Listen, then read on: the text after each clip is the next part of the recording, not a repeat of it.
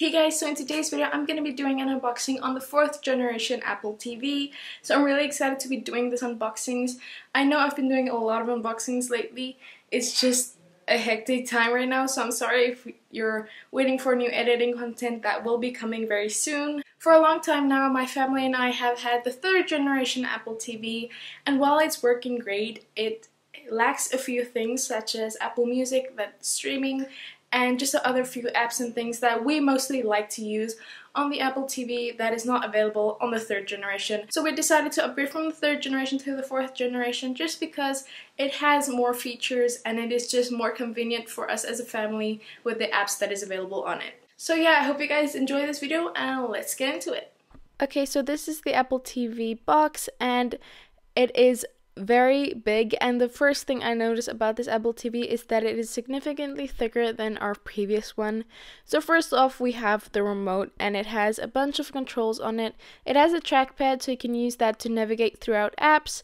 You have a menu button, you have an Apple logo at the back, you have a screenplay button, you have voice dictation buttons, you also have volume controls, so that's really nice. We didn't have that on the previous one.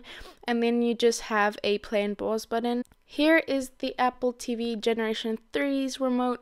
As you can see, it is smaller. It has a way different design. This one is more metallic than the 4th generation, but it doesn't have as much controls. So you don't have the trackpad, you have the manual buttons for navigation. You're missing the voice dictation and the screenplay and the volume controls. So there are a bunch of things that this Apple TV remote has that the previous one didn't. So yeah, that is the remote for this Apple TV. Then next up we have the Apple TV itself. Like I said, it is very big, it is very heavy as well. This one has 64 gigabytes of storage. Here are some of the ports that are on this Apple TV. You can see that it has a lot of ports. So it has USB, it has HDMI, and here is the other one. So it's basically the same amount of ports. Not a big difference in ports here. So yeah, that is everything that we can see physically on this Apple TV. Okay, so moving on from that, we have the other things that are in the box. So you take away the bottom thing, and then you'll see you have the cable that you use to charge the remote of the Apple TV. So here you'll see the Apple TV has a port at the bottom, so you just plug that in, and then you can charge it as you want. And then you also just have some booklets and things like that, and you also get some Apple stickers with your Apple TV. So yeah, that's also really nice. Here you can see it. So it was hard to see when I didn't put something behind it, so there you just can see the Apple stickers. And like I said, there are some other booklets and things that you also get in the box, quick start guides, things like that. Usually the things you always get in Apple product unboxings. So yeah, that's just everything that is in here. There are a few of those papers in there, but yeah, that's not very interesting. And then the last thing we have is the power cable.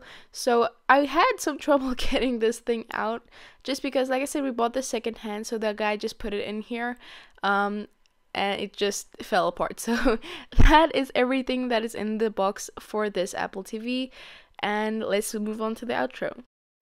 Okay, so that was my unboxing on the 4th generation Apple TV. I really hope you guys did enjoy it, and if you did, please give this video a big thumbs up. It really does help. Comment down below letting me know any other video suggestions you have for me and just any other questions you have for me. I would love to answer them. And if you subscribe by clicking on the icon on the screen, click on the playlist to see all of my other tech related videos, and click on the video to my previously uploaded video. Love you guys so much. Be weird and be proud of it.